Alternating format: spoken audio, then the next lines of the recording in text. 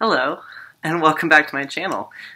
Thank you for being here. I know the lighting is terrible right now, and I'm doing the best I can here, so I apologize for that. But today we're going to talk about my TBR, basically when I want to try to read before the end of the year.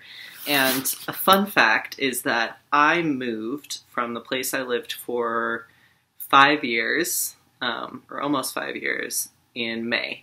And I moved to a new place, and I moved to temporary housing because I had a seasonal job. And so I, A, didn't have a lot of space, and B, was going to be moving again kind of in the short term. And so I had to go through the painful process of going through all of my books and deciding what I was going to bring with me for the summer versus not. I brought a bunch of books home to where my parents live, and then I stored a bunch of my books at a friend's house who lives kind of near where I was moving for work. So now I am moving into a place next week where I'm going to be more long-term, and I'm house sitting, and Dewey, come here. I'm house sitting and dog sitting. Dewey, say hi to the camera. No. He won't say hi to the camera. Anyway, I'm house sitting and dog sitting for the friend who... Oh, there you are. Hi. I'm house sitting and dog sitting for the friend where I stored all my books. And so I have this, 2 boxes and a bag.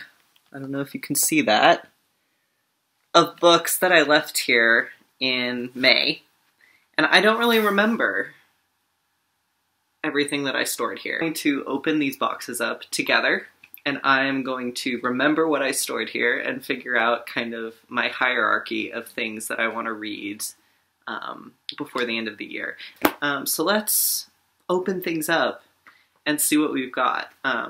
This box on top is literally like springing open, it's so full. So we'll start with this. We're going to start with Finding the Mother Tree by Suzanne Simard. I am very excited to read this book. This was a gift from my aunt, but it's probably not going to be happening before the end of the year. They Can't Kill Us Till They Kill Us. This is a book of essays that I've had for a while and that I'm really excited to read, so this is on my TBR before the end of the year. I hope I can get to it. Similarly, Anne Carson's autobiography of Red. I'm really excited to get to this. I actually thought I had brought this with me for the summer and was disappointed to find that I hadn't, so this is definitely on my TBR for the end of the year. Great Circle by Maggie Shipstead. This is a book that I acquired right before I moved. I'd had it out from the library multiple times and hadn't been able to get through it before it was due again. So I'm really excited to get to this. It's probably not going to happen before the end of the year. City of Brass, a very popular fantasy book. I am kind of in a fantasy mood right now, so I think this is probably going to be read before the end of the year, and I'm excited to dive into it. When I Was Red Clay, this is by a queer person who grew up in the Mormon church, and it's very much about his experience with that, and also his relationship to the land in southern Utah. And Utah is where I grew up, and so I'm really excited to get to this. I hope I can read it before the end of the year. It's not like #1 on my TBR, but I am really excited to get to it. Next up, we have my prized copy of Catch-22. This is a first edition that I found at a used bookstore, and I love it. I have not read it, and I probably am not going to read it before the end of the year, but I will someday. Next up, we've got Lunch Poems by Frank O'Hara. I was also looking for this all summer, and I've read some of these, but not all of them, and I would like to read this, or finish reading it, before the end of the year. Next up, we've got Dune. I've read this. The Pagan Book of Days. This is more of a reference book. It's literally a book of every day of the year, with whatever pagan holidays happen to fall on that day. Today is October 5th. Mania. On the second day of Mania, The mundus, or the passage to the underworld, was believed to be open, allowing the passage of our spirits up into our middle world and the journeys of shamans down into the underworld and back. It is a festival in which departed ancestors are remembered. Roman. Now you know. Next up, I've got The Buried Giant by Kazuo Ishiguro. I do really want to read this before the end of the year. This has been on my TBR list for a while. This is Pastoral Song by James Rebanks. It's a book about being a shepherd in northern England and kind of the pastoral history of that area and how it is being forgotten. I read his first book called A Shepherd's Life, and I loved it. I haven't read this one yet. I probably am not going to read it before the end of the year. The Freezer Door. I don't know anything about this book other than it's queer, and it was written by someone who lives in Seattle, and I bought it last year, and I would like to read it before the end of the year. My TBR is already longer than I will have time to read. Man, I forgot I had some of these books. Next up, we have Time Shelter. This was the winner of the International Booker Prize for 2023, I believe. I actually bought this summer and then forgot it at my friend's house. I am really excited to read this, so yeah. Braiding Sweetgrass by Robin Wall Kimmerer. I have read parts of this, but not all the way through it. I read some of it for classes and for reference. Haven't finished it, or haven't read it front to back, and probably won't before the end of the year. But I do love this book. I really love what I have read of it. Winter Recipes for the Collective by Louise Gluck. This is a poetry collection that I have actually already read. Saramago's Blindness. And I have not read it yet, and I would like to, but I probably won't. Year of the Monkey by Patti Smith. I picked this up at a free library, and I probably am not going to read it before the end of the year, but I do like Patti Smith's writing. Seeds. It's a book about seeds. I've read this. The Left-Handed Darkness by Le Guin. I really want to read this book, and I hopefully will read it before the end of the year. This is high up on my TBR. This is The Ghost Road. It's the third book in the Regeneration trilogy by Pat Barker, which is a trilogy of books about World War I. I read the first two this year, and I do really want to read this one before the end of the year, so I can say I've completed the trilogy this year. Cloud Cuckoo Land. This is a fat boy, and I'm excited to read this book, but for some reason it's just never the one I want to pick up when I'm picking up a new book to read. And so my guess is that I'm not going to finish it before the end of the year. This is The Fifth Wound. My friend gave this to me before I moved. I don't really know what it's about. Probably not going to read it before the end of the year. The Wizard Heir. I don't know why I own this book. It's the second or third book in a YA fantasy series that I read when I was a young adult. I don't even know where I got this, because I never owned them when I was a kid. I should probably get rid of it. A History of God. This is a great book on the history of the Judeo-Christian God. I've read it. I was actually wondering where this had gone also. Mary Oliver's Collected Poems. Read this. Love this book. Love Mary Oliver. This is Food from the Radical Center by Gary Paul Nabin, a great ethnobotanist who I really enjoy the work of. I have not read this book. I need to read this actually before the end of the year because it is pertinent to graduate school and some scholarships I'm applying for. So I'm glad I found it. This was another one I meant to bring with me and didn't. East of Eden. This is one of my favorite books. I've read it. The Sound of a Wild Snail Eating. Oh, I'm glad I found this too. This is a Christmas present from my mom. Notes of a Crocodile. And I've been wanting to read it ever since I bought it, and it's another one where it just never seems to be the thing that I'm in the mood for when I'm picking up a new book, but I would like to read this before the end of the year. Oh my god. The Brothers Karamazov. I like Dostoevsky a lot. And I've been trying to read this book literally since January. I started it a couple different times. I think I made it like maybe 70 pages in.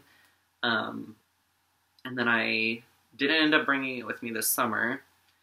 And now I just am kind of dreading it. It was rough to get through the first 70 pages, I remember. But I still really want to read it, but I don't know if it's going to happen before the end of the year. Post-colonial love poem, great poetry book. I've read this. Orlando by Virginia Woolf. This is another one that I've tried to read multiple times and have not gotten through. I really want to, but yeah, it just hasn't happened yet. Maybe it'll happen. It's not going to happen before the end of the year. Call Them by Their True Names, Rebecca Solnit. I've read this already. The Word for Woman is Wilderness. Despite what this book looks like, which is completely wrecked, I have not read this, and I really want to. It's wrecked because I brought it with me on so many different trips, including backpacking trips. I would like to read this before the end of the year because it's been on my list for so long, and I know I'm going to really like it. I just haven't made it through yet. So, yeah. Modern Nature by Derek Jarman. I would like to read this before the end of the year. Frankenstein in Baghdad. It's another one that's kind of beat up a little bit because I've brought it a lot of places intending to read it and just haven't gotten around to it. And honestly, it's not on my number one next up list, so it's probably not going to happen before the end of the year. This is a really cool old edition of Big Rock Candy Mountain by Wallace Stegner. I really like Stegner. Probably not going to read this before the end of the year. To Be Taught If Fortunate by Becky Chambers. This was given to me by a friend who's like, this is my favorite book ever. And maybe I will read it. It's pretty short. I might get around to it before the end of the year. Terry Tempest Williams, Finding Beauty in a Broken World. I've read parts of this book as well, but not all the way through. Probably not going to get to it all the way through before the end of the year. Fight to the Finish. This is a month-by-month breakdown of World War I. I have read... It's more of a reference book, so I haven't read it cover to cover, but it's not really... I'm not going to read it cover to cover. It's a reference book. I Who Have Never Known Men. Oh, that's where this book went. Okay. I have been looking for this. I do really want to read this before the end of the year. I'm very intrigued by it. So this is definitely on my TBR. Okay, that's the first box. Empty. Oof. Let's do this overflowing bag next. Oh god, okay. This is How to Connect by Thich Nhat Hanh. I've read other works by him, but I haven't read this one. This is also one that's like not really meant to be read cover to cover in a sitting. It's like a collection of practices and meditations. And it's not really, no, it's not on my TBR list. This is a quarterly creative writing publication that I have poems in, and I have read this. Hatfield's Herbal. I love this book. I was looking for this book too. This is a herbal, so it's like it's a reference book. I have not read it cover to cover. I won't be reading it cover to cover. Very cool book though if you're into plants. Sacred Instructions, Indigenous Wisdom for Living Spirit-Based Change. This is something that I have not read, and I would like to read it. I don't think it's going to happen before the end of the year, but it is very much something I'd like to read next year. We've got A Storm in Flanders, we've got The Great War in Modern Memory, and we've got A World Undone. I haven't read this, I've read these two. This is actually a really good book. I gave it 5 stars. This is more about the effect of World War I on culture and on writing and on language itself. Really fascinating. The other two, I mean, they're reference books. I've read bits of this. I've read parts of it. I haven't read it cover to cover. You might be wondering, why do I have so many books on World War I? I was doing a project on World War I that required a lot of research, so that's why I have so many. Nona the Ninth. I do want to read this before the end of the year. This was another one I kept getting out from the library and could not finish in the time before it was due, so I bought a copy when it came out in paperback, and then I brought it here. but I do want to read this soon. This actually might be the next book I pick up after I finish what I'm reading right now. Yeah. Crime and Punishment, speaking of Dostoevsky, I've read this. I like this book. Oh, if not Winter, Fragments of Sappho. I love this book. I love Sappho. I have read this already. Medea, just a random Greek play thrown in here. I've read this already. I Was Born for This by Alice Osman. I've read this. The Fifth Harry Potter. Wolf Song by T.J. Klune. I've read this. This book and the other books in this series, I'm thinking about doing like a recap of them on this channel. Let me know if you'd be interested in that, because there's a lot to say. Pieces Every Step, another Thich Nhat Hanh. I like this book. I've read it. It means a lot to me. Ovid's Metamorphosis. I have this mostly for reference. And then Wake Siren, which is a book that I've read some of and didn't finish. It's like kind of short stories that end up being connected, but it is sort of a retelling of the Metamorphosis, which is why I have this. I might go back to this year. I don't. A Memory Called Empire. This won the Hugo Award in 2020. It's sci-fi. That's all I really know about it. I do want to read this soon. It actually might be something I read really soon. So it's very much on my to-be-read list. The Light Pirate. This is another book that I really want to read soon. Definitely on my TBR list. Hopefully for this month. The Deloriad. This is a book I've had for a while as well, and that I really also want to read soon. So this is also, I think, something I'd like to read in October. So that's 3. Ooh, 4 actually. Where's Nona? Here's 4 books that I would like to read this month. Very short-term TBR. This is Close to the Knives. I haven't read this, but it's probably not going to be read before the end of the year. This is the Iliad. I've read it. The Penguin Book of Classical Myths. This is a reference book. I will not be reading this cover to cover, but it is a very good Greek myth reference book if you're in the market for one. Tomb of Stand. This is a book I've been excited to read for a long time, but haven't gotten around to, and probably won't before the end of the year. A Marvelous Light by Fran Marsk. One of my favorite recent fantasies. I really like this book. I've read it. I am very much looking forward to the 3rd book in this series coming out later this year, I think in November. Starless Sea by Erin Morgenstern. This is another of my favorite recent fantasy reads, and I have read it, so I don't need to put it on a TBR. Crystal Wolf's Cassandra. I would like to read this before the end of the year. This has been on my TBR for a long time. My Volcano. This was gifted to me, and I've tried to start reading it more than once and could not get through it. So I don't think it's going to happen before the end of the year. It's like not something that I really am dying to read, but I do still want to read it and finish it. It just isn't in the cards, I think, for right now. Kafka on the Shore. I think this is my favorite Murakami book. I've read it multiple times.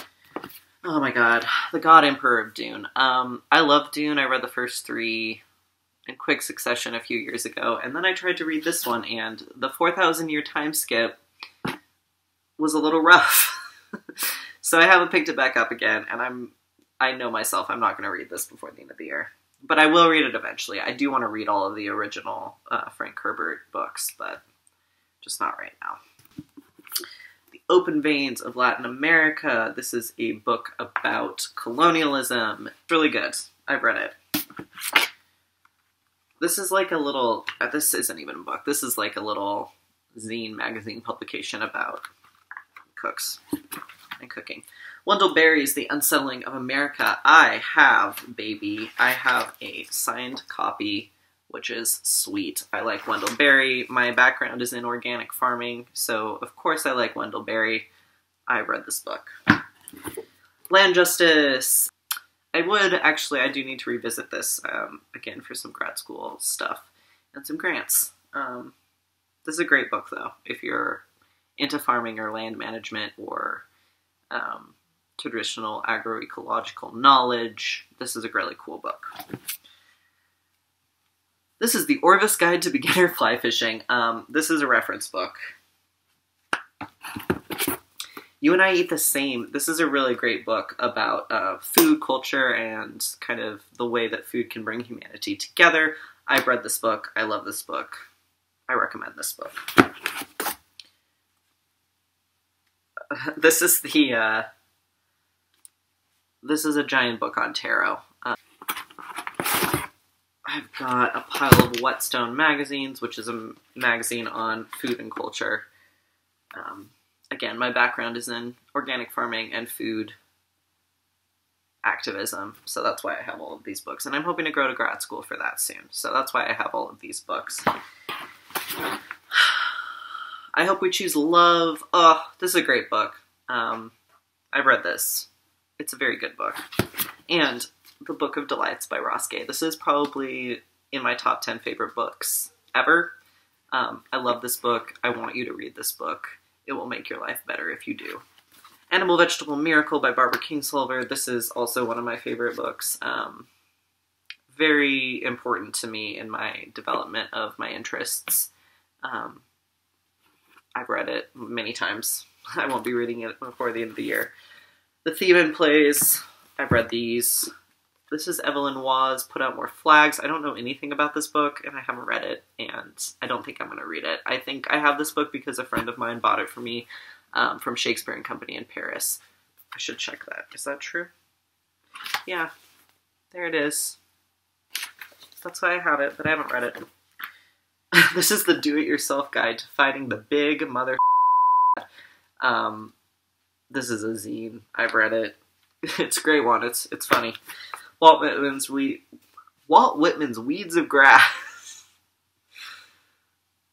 Anyway, I've read this. Lovely. I like Walt Whitman a lot. Problematic Fave, Edward Abbey's Desert Solitaire. Another book that was very important to me in my kind of development as a young adult. In retrospect, lots of issues with it, but I will never get rid of this copy. As you can see, well-loved, important to me. Wuthering Heights, haven't read it. Won't be reading it before the end of the year. A Room of One's Own, I have read this. The Secret History by Donna Tartt. I love this edition. It's one of the Penguin classics. I've read this already. The Wild Places by Robert Macfarlane. This is a really good book about finding wild places in the British Isles. And I have read this already. I have been thinking about rereading it. I would like to reread it soon. I don't know if it'll be this year or not, because I kind of have enough to be working with. I don't know if you've noticed. The Great Believers by Rebecca Mackay. Haven't read it. Probably won't before the end of the year. Upstream by Mary Oliver. Love this book. I've read it. Erosion by Terry Tempest Williams. I've read it. The Master and Margarita by Bulgakov. This is another one of my all-time favorite books. I've read it more than once. This is a really cool edition. I do want to reread this soon, but probably not now.